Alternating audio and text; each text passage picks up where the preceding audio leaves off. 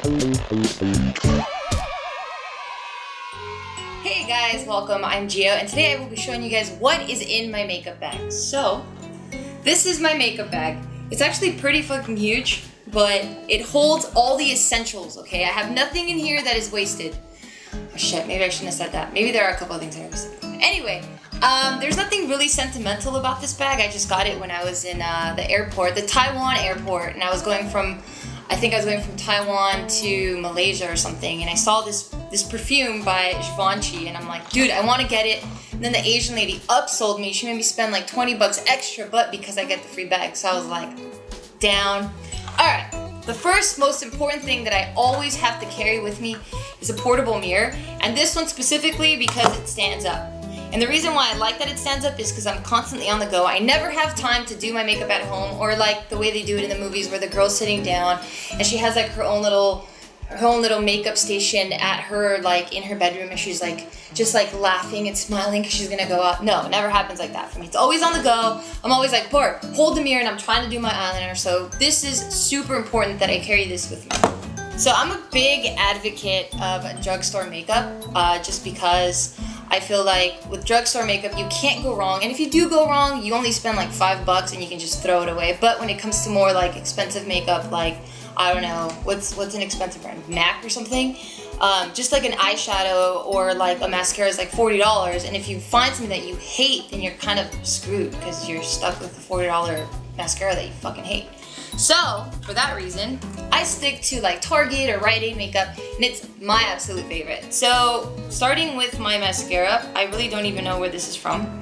This is a L'Oreal mascara that I love. I've used like several mascaras. I've used Benefit, I've used MAC, I've used, you name it, I've probably used it. But this by far is my favorite one, and it's basically just black makeup. It's not waterproof, it's none of that. But what it does, it makes my eyelashes super long.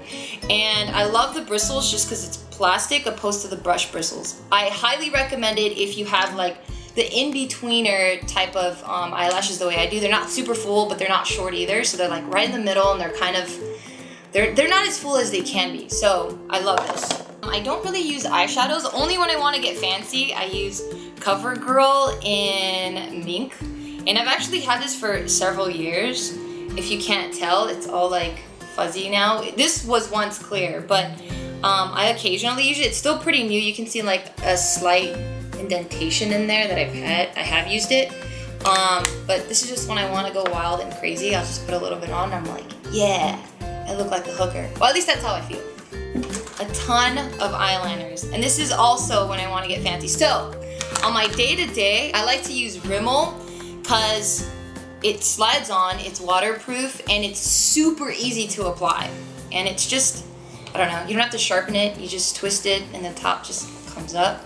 I don't know, brown is just my daily color. I use this all the time. I always feel like it gives the bigger eye effect every time I do it, because I have like almond shaped eyes, and again, because I don't have the full eyelashes, my eyes, I just feel like they don't pop. They're not powerful. They don't scream, I want to rape you. So as soon as I put eyeliner on, it's rape eyes all day. See?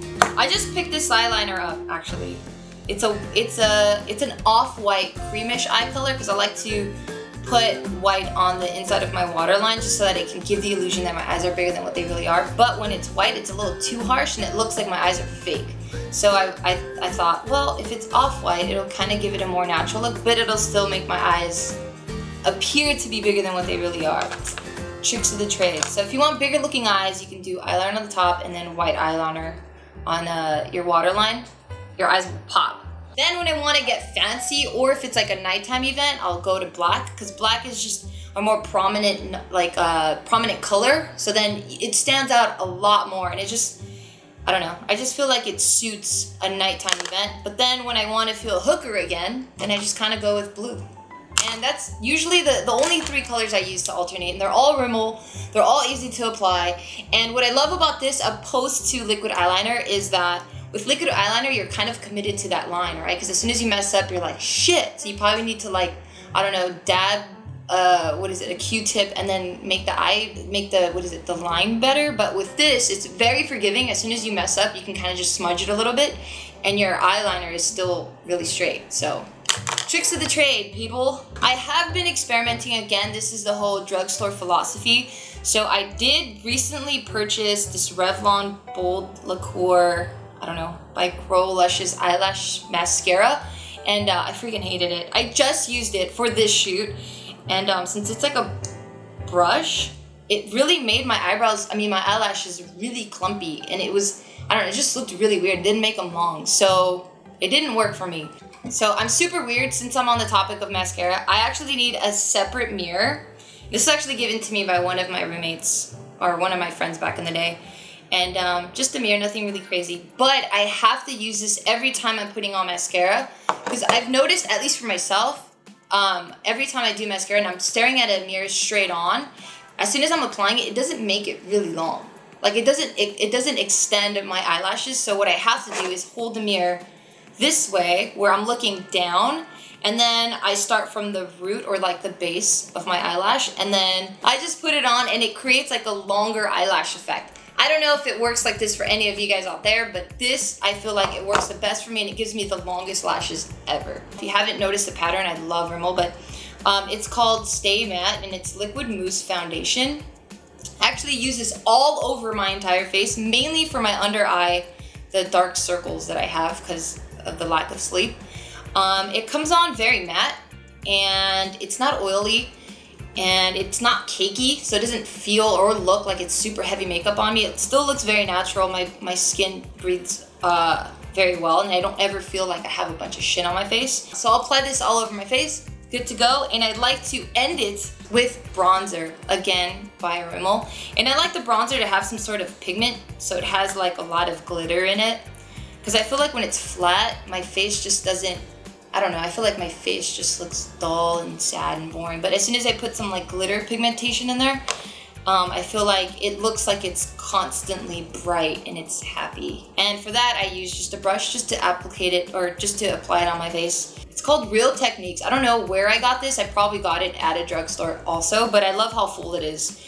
I've tried a lot of brushes, and oddly enough, brushes make a huge difference on how your powder is displayed across your face. So this has been my favorite one so far.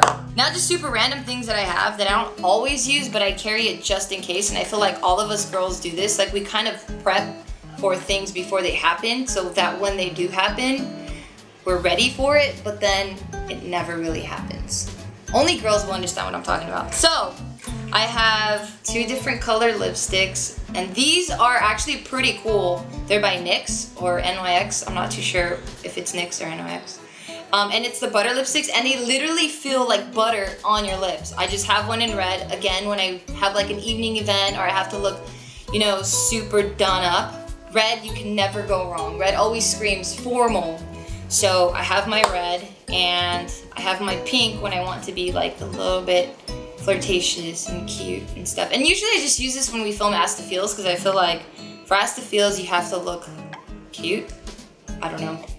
These are perfect colors for that.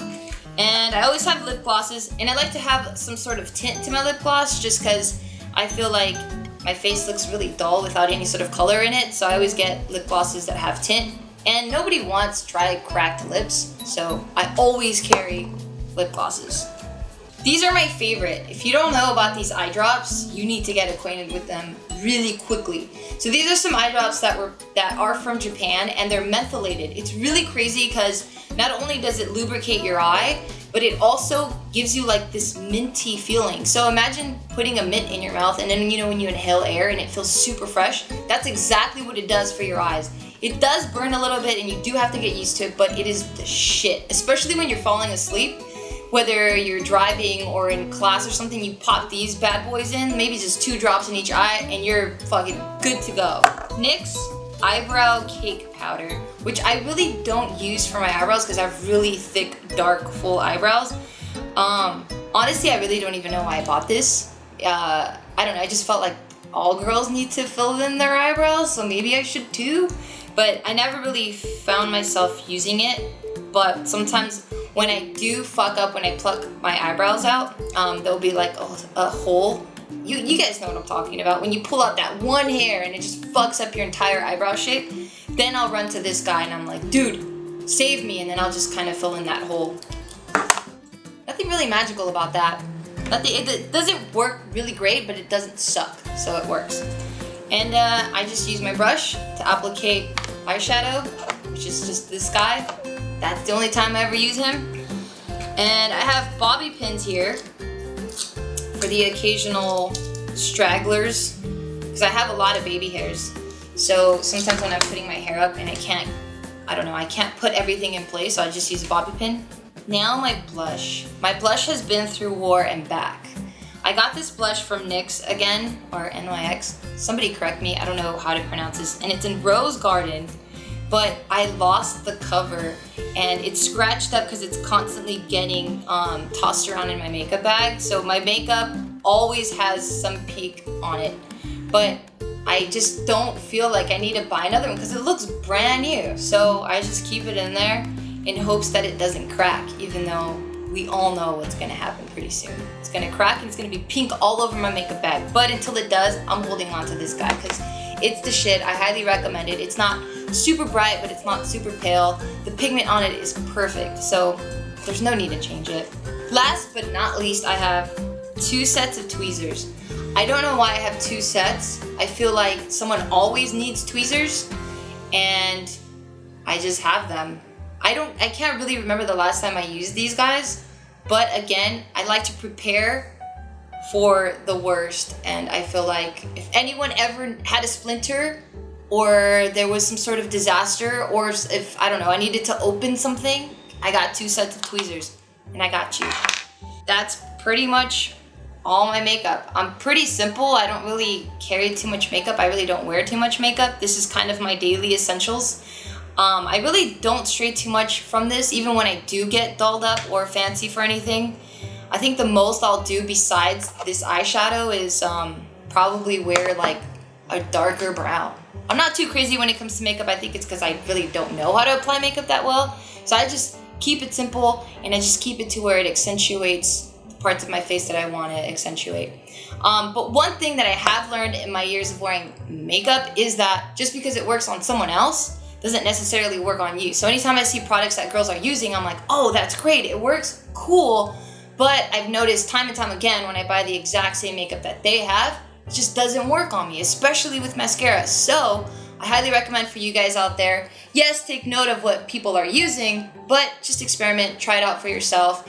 And I feel like drugstore makeup is the best way to go when you're experimenting. And then you can kind of figure out how your face works, your pH balance, your complexion, all that stuff. And then once you've found the products that you love, then you can kind of find the comparisons for the higher end makeup. I hope you guys liked this episode of What's in My Makeup Bag. If you liked the video, make sure to like the video. Don't forget to subscribe and share this with all of your friends. If you guys would like to watch the last video that we shot, go ahead and check it out here. Putting on sun lotion. Damn, you guys are forget it. You know how